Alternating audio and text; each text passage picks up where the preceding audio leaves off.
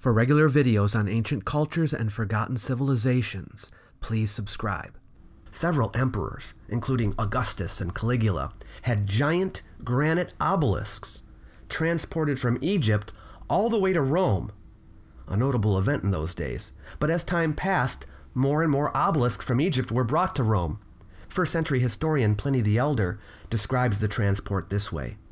But the most difficult enterprise of all was the carriage of these obelisks by sea to Rome, in vessels that excited the greatest admiration. Indeed, the late Emperor Augustus consecrated the one that brought over the first obelisk as a lasting memorial of this marvelous undertaking in the docks of Puteoli, but it was destroyed by fire. As to the one in which, by order of the Emperor Caligula, the other obelisk had been transported to Rome, after having been preserved for some years and looked upon as the most wonderful construction ever beheld upon the seas, it was brought to Ostia by order of the late Emperor Claudius. And towers of Puteolan earth being first erected upon it, it was sunk for the construction of the harbor he was making there. The Pantheon in Rome, built during the reign of the Emperor Hadrian, sports these magnificent granite columns, 40 Roman feet high, 5 Roman feet in diameter. They came all the way from Egypt. The 8 light gray ones in the front from Mons Claudianus, and the pink ones in the middle and back rows from Aswan. One of these columns is estimated to weigh about 50 to 55 metric tons. A granite column such as found at Baalbek, being shorter and less wide than one from the Pantheon, would have weighed less. The Emperor Maxentius had marble columns weighing more than 100 tons each, along with thousands of tons of additional marble transported from the island of Proconnesus, 1,500 miles to the Roman Forum. Water transport, by the way, is much easier than land transport, so the bulk of the journey would have been a relative cinch. The largest cargo ships in Roman times could carry loads up to 250 tons. But sometimes special ships were constructed. A granite obelisk weighing 510 tons was transported from Thebes in Egypt down the Nile to the Mediterranean by Constantine the Great. A gigantic ship had to be built to carry it. Ancient Roman historian Ammianus Marcellinus recounts what happened with this massive monolith. Whereas Octavianus Augustus had brought over 2 obelisks from the city of Heliopolis in Egypt, one of which was set up in the Circus Maximus, the other in the Campus Martius. As for this one recently brought in, he neither ventured to meddle with it nor move it, overawed by the difficulties caused by its size.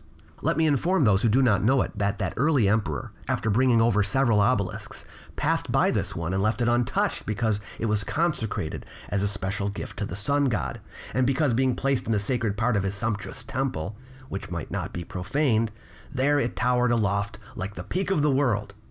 But Constantine, that is, Constantine the Great, making little account of that, tore the huge mass from its foundations.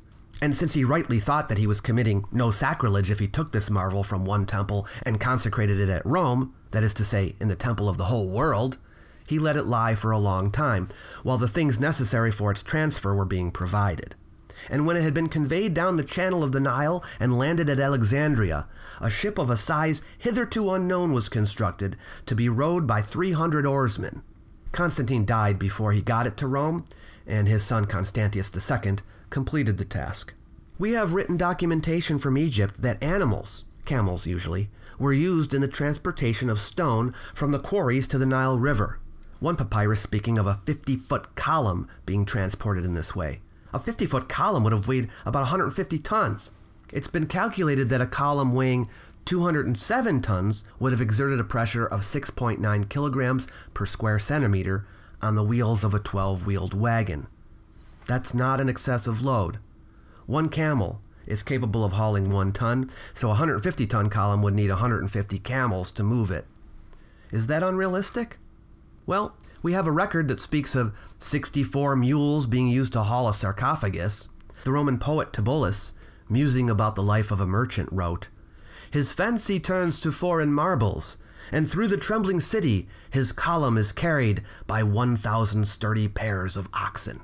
This may be hyperbole, but clearly large teams of animals were used to move heavy items.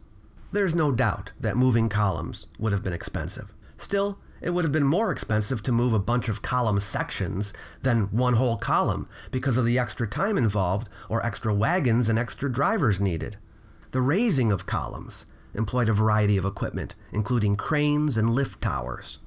Vitruvius, a Roman engineer and architect, in the 10th book of his work On Architecture, describes how Greeks invented machines that could move and lift heavy blocks and columns in the construction of temples. If you want to read it, I'll leave a link below the video.